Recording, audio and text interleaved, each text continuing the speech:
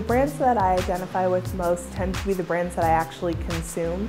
So stuff like Apple. I love Apple. Apple. I at least always want to have kind of what everyone else has. It's kind of a way to fit in with everyone else, I think. And Apple makes it easy to communicate with each other. I'd like to say that I'm like brand free or whatever, but you know, I think stuff like J. Crew, Barber, you know, I'm going to get a new pair of Sperry's after this. And it's not because Sperry's in and of itself are like a good quality shoe, they're not bad, but it's because all my friends have Sperry's, you know, I get Sperry's, they work for me. I keep thinking of Denny's because Denny's has a really funny Tumblr and they make really odd and weird jokes that like even like kids don't really get, but they just think it's funny because it's weird. Nike, just because I love to work out all the time and I love their sneakers and I buy a pair of sneakers every month from them usually.